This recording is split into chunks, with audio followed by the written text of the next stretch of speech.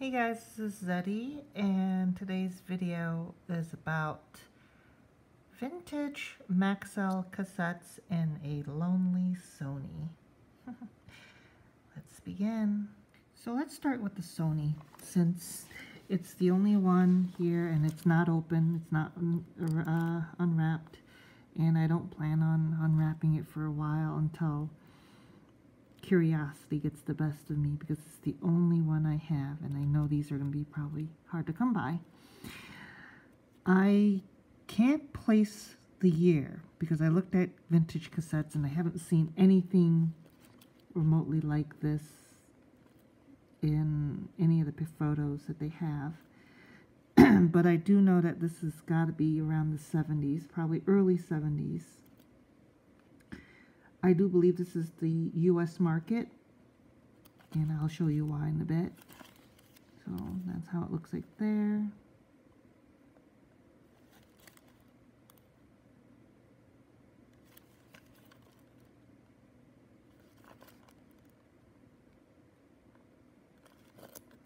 And the interesting bits in the back. So this is a cardboard box. And it's interesting because, first of all, this does have the auto sensor foil to activate the alarm facility of Sony cassette recorders. So this is back in the day when these players don't actually have auto stop. They probably sure as hell don't have auto reverse. Not unless you get one of those really interesting ones that I've seen on YouTube. The reason why I think this is in the US is because it says this is Sun Valley, California, distributed by Superscope. I find that interesting because Superscope is, I thought it was related to cinema, you know, like movies and stuff. So, not really sure why it's distributed by them, but, or how they got involved. But this is very interesting. Curiosity might get the best of me eventually. Anyways, the next one I want to take a look at is this right here. This is an interesting one. This one is a 1977 to 79 UDXLII. You guys probably seen these before, but I'm not sure I've seen anyone made a video of it. This one is already unwrapped. You can see this is gold. It's reflecting. I have the light on my iPad's camera and also up there, ceiling light. So it's kind of reflective. When these came in new wrapped anyways, they were, you know, clear, so there was no special wrapping, like no art design or anything. It's just a clear plastic. So what you see here is probably what you'll see if it was wrapped anyways. So I did not unwrap this. This just kind of came the way it was. But I find it very interesting that the cassette, first of all, I'll do the J card first because, you know, I've never seen anyone show this off. So, I guess I will be the first. I could be wrong, I don't know.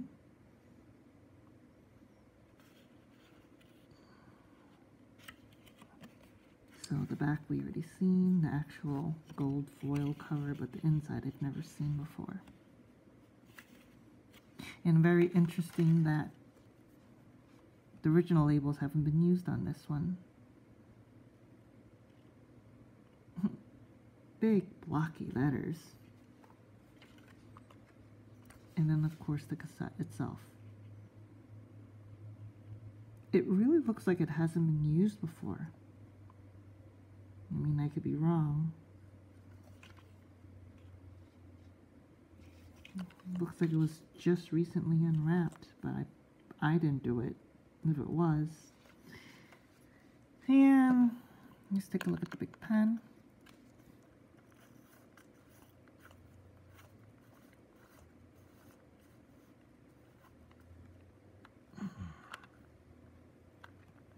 The tape is perfect. Again, that's almost like brand new. It's well calendared, it's nice and shiny. No wrinkles, no tracks like railroading or anything. It's not even at the very beginning of the tape where you would expect some deformity and wear. I mean, it's just very slight, right? See, it's slight cupping, but that's like where it just meets the leader tape. So, thought that was a pretty interesting tape to show off on camera.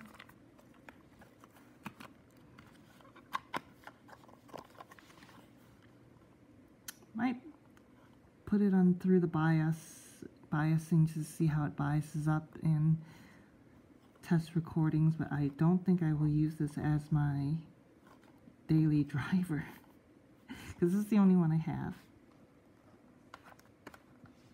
Next up is this guy. This is a 1980 to 1982 UD.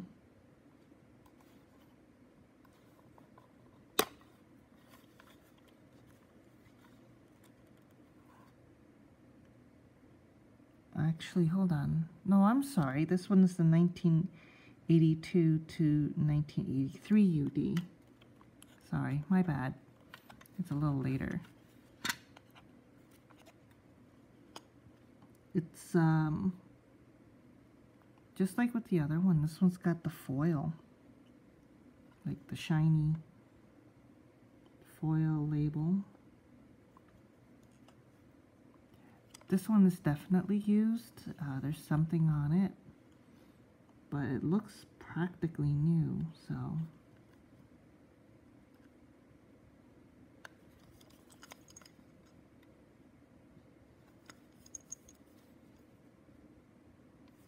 Well, again, I can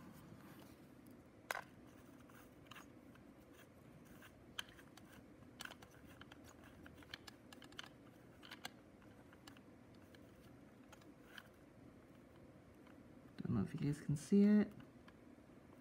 Also dark brown, a little deformity at the beginning of the tape.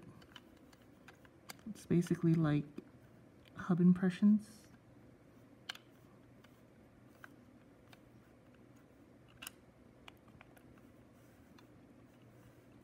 It's also dark brown, relatively dark. It's not like tan brown of those normal ferrics.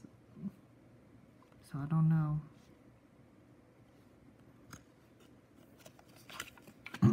The J card. These look like the 85s, 1985 wrappings or J cards. I mean, this is starting to look familiar, doesn't it? Oops, sorry. I thought it was upside down. Oh, that is weird. So this is right side up, but then this is upside down. Interesting.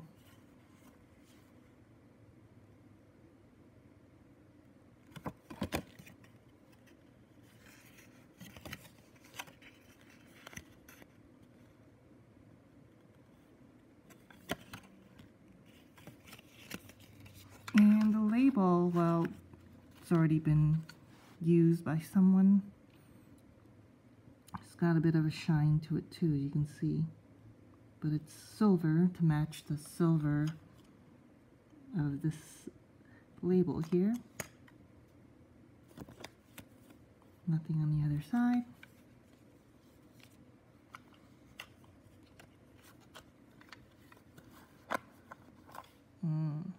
That's it right there for the 1982 to 1983 UD.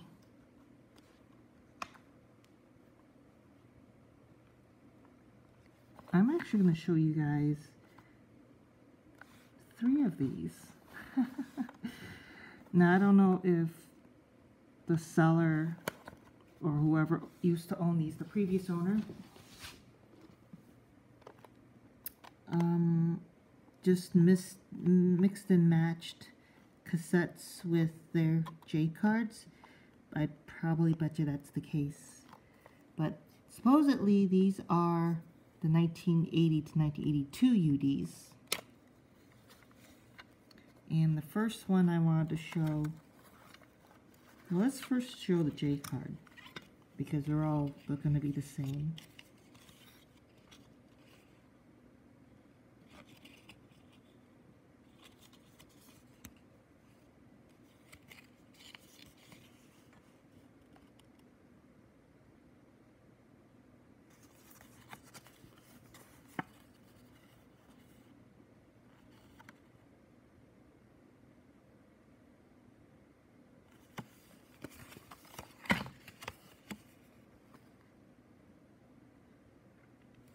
Interesting, there's a lot of advertising on the inside of the J card, you know, about, you know, the capabilities of the cassette and the features. You would think that would probably do better on the outside, but they want a decorative, you know, logo, I guess, or design on the outside. So, these guys, well, let me show you this. Well, first of all, I'll show you this, the tape, around the tape. And these also look like they were used very lightly. So, let me also do the winding.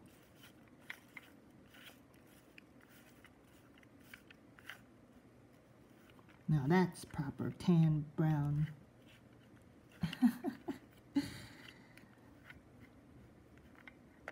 We saw all the darker browns on the other cassettes. This is what I was talking about, the tan brown. And it's pretty smooth and shiny. So this is not crap tape. Makes me wonder if that Sony was though. I wanted to bring your attention to the hubs. Your eyes are not deceiving you. It's not a camera, you know, like white balance issue or anything like that. You are seeing blue hubs. See that? But there's another version, and this is why I pulled out 3 of these. It's basically the same cassette, you know, all the design, the way it looks is the same, but you can see the hub is actually white. That's interesting. And what about the tape inside? Is it the same? I'm pretty sure it is. Yep. Nice brown ferric. A light brown too, like a tan brown. And the J card's the same. I mean, I'll do a quick once over, but really it's, oops, sorry, my hair's in the way. I got long hair, sorry. I try to tie it down, but sometimes they have the mind of their own.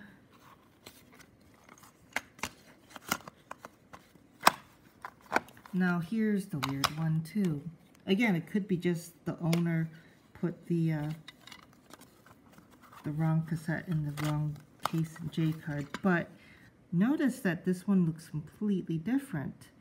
Got the blue hubs though. And look at that. That's psychedelic, isn't it?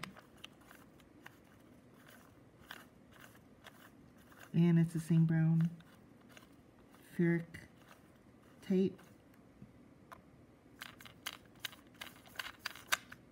So that's why I thought that was kind of interesting. Here, let me pull out the other one so you can actually see if you forgot what that other one looks like. But yeah, as you can see, it's been used and somebody already wrote on it. This may be the earlier tape because look, it says Tape number 37. This one says a tape well, just number 136, because they probably, you know, got sick and tired of writing tape, because, you know, you're just gonna, everyone knows it's a tape. They just need to put the number down, and it's a sequence. And I got a bunch of these, actually. I want to say 12 of them. So, or something like that. And yeah, they were all written on with pen, unfortunately. But all the record tabs are still in. That's okay. I'll just, if I ever need to record over it, which I will, and if I ever need to relabel it, which I won't, I can probably use like a Sharpie to make it even darker and overpower the thin pen lines on these things. But, you know, these are relics, so that might not happen. But yeah, that's it, guys. So that's the interesting cassettes that I have. Will I eventually record on some of it? I got a bunch of these, so yeah, probably. I just don't know what I'm going to record it on, or record what onto these things, just like with the 120 UR. I'm not sure what I'm going to put on there. There's a lot of tapes I've opened that eventually I would want to record on, but, you know, I just need some stuff to put stuff on here, I guess. And I always try to get period correct music, and it's hard to find music that I'm into at, you know, 70s and 60s, because I wasn't born in those years. I didn't, my musical taste kind of started during the 90s, you know, as a teenager, as a, you know, young teen, or even as a kid. And, you know, like, yeah, I go back cataloging, you know, every so often, and I might go as far as, like, you know, like the early 80s, but, you know, 70s are incidental, like, you know, music that I hear from movies that were used in soundtracks, and I end up liking them, and I might put those on cassettes, like the 70s cassettes. But yeah, that's about it, guys. Interesting cassettes. Figured they're already opened. I might as well give you guys a tour of the J cards and the cassettes themselves as well. Hope you enjoyed us. Toodaloo.